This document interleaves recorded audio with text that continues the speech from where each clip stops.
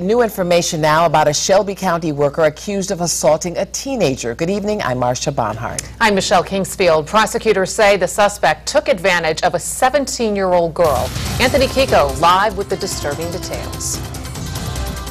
Michelle, Marcia, authorities say Whitfield Farley committed the crime while working as a night shift supervisor at the Clear Creek Juvenile Facility. He pled not guilty to 4 counts of sexual battery in a Shelby County courtroom today. The girl Farley is accused of assaulting has returned to her Indiana home and is in her parents' custody. Now get this, Farley has a wife and young children. They were all in the courtroom today. Farley's attorney says the allegations have ruined his reputation.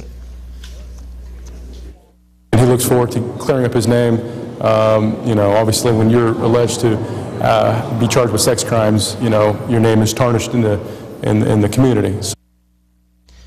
Now, Farley's bond has been set at $40,000. He's not allowed to have contact with minors other than his children. He's also on unpaid administrative leave from Clear Creek. Reporting live, Anthony Kiko, 2 News on your side.